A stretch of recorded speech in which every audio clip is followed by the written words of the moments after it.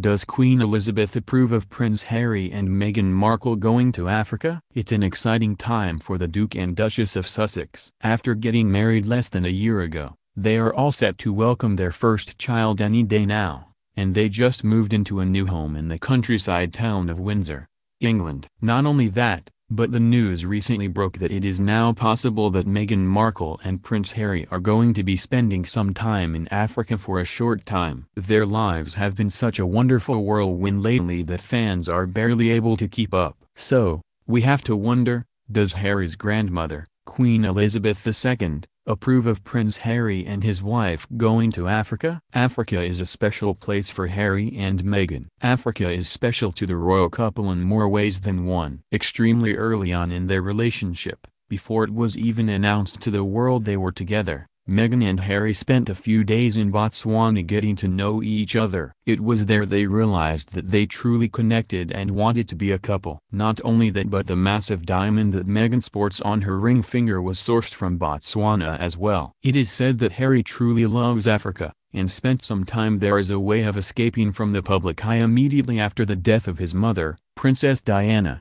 Is the move definite? At this point, Buckingham Palace has only confirmed the possibility of the Duke and Duchess going to Africa. Nothing is set in stone, and no concrete plans have been made. It is always an exciting time when members of the royal family take on new duties, responsibilities, and adventures, and this possible trip would certainly be no exception.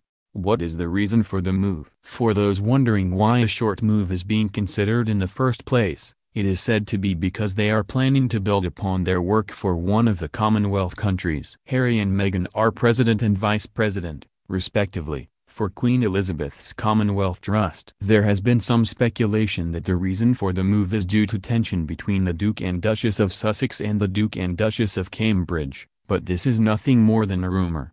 What are the pros and cons of the move? If Harry and Meghan were to move to Africa even for a short while, we may not see as much of them as we would like to. This means that we likely wouldn't see much of the royal baby, either. However, the main advantage is that they would be spreading their work to a place that truly needs them there, and would be delighted to have them. Also, it is wonderful to see the members of the royal family branching out in their duties and going above and beyond as to what is expected. Does Queen Elizabeth approve? She certainly does. Queen Elizabeth has a special bond with her grandson Harry and knows that he is always intent on doing what is best for the people around the world.